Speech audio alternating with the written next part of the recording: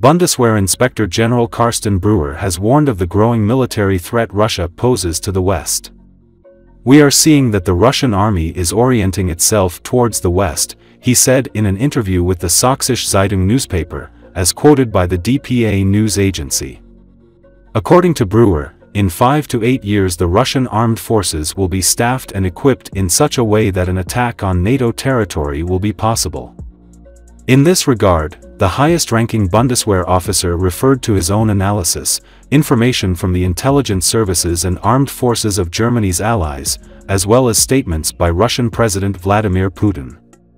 He pointed out that the Russian army receives between 1,000 and 1,500 tanks annually, while the 5 largest European NATO countries have only half that number combined. In particular, the Bundeswehr has about 300 combat tanks, the German general noted. If we add to this potential the intention that can be clearly read in Putin's statements, then this should alarm us. "My task is to think about such a worst-case scenario," he further emphasized.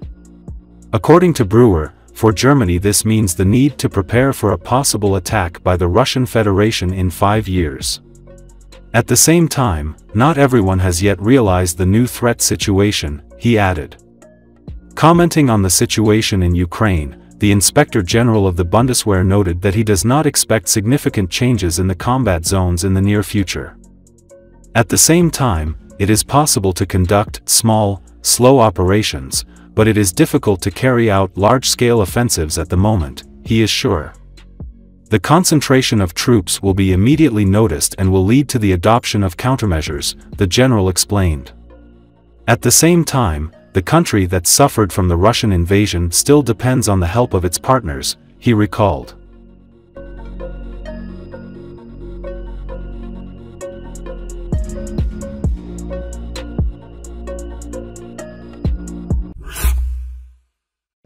Riga has prepared a batch of more than 500 drones to be sent to Ukraine, Latvian Defense Minister Andris Sprud said. Earlier this month, Riga announced it would send more than 2,500 combat drones of different types to Ukraine in July, worth €4 million or $4.3 million.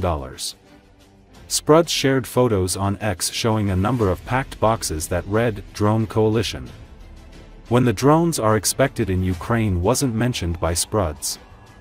As a member of the Drone Coalition, Latvia is constantly working on sending drones to Ukraine in accordance with the needs of the army and investing heavily in their production.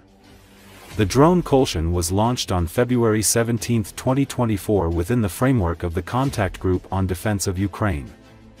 Latvia and Great Britain acted as co-leaders of the initiative. Sweden, Denmark, Germany, Lithuania, Estonia, Canada and the Netherlands have also joined the coalition. A total of 14 countries are already in the coalition. Now more than €500 million has been collected for the supply of drones to Ukraine.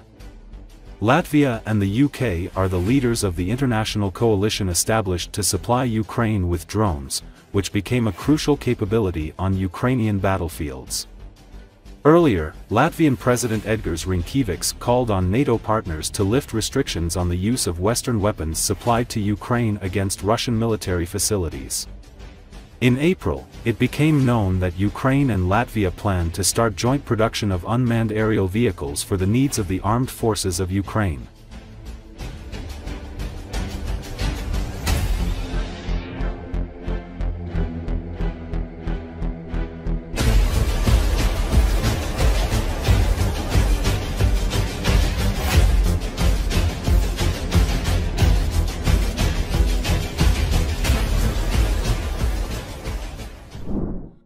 Another 100,000 rounds of ammunition will be sent to Ukraine in July and August thanks to the Czech initiative, Czech Foreign Minister Jan Lipavsky said on Monday. During July and August we will send another 100,000 rounds of ammunition.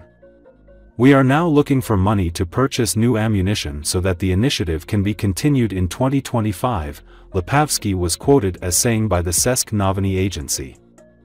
According to the minister, at the moment 18 countries have joined the initiative, of which 15 have already fulfilled their obligations and made their contribution. He explained that this means that there are enough funds to deliver 500,000 rounds of ammunition to Ukraine by the end of the year. On June 25, Prime Minister Petr Fiala announced that the Czech Republic had supplied Ukraine with the first batch of artillery shells in accordance with the Czech aid program to Kiev.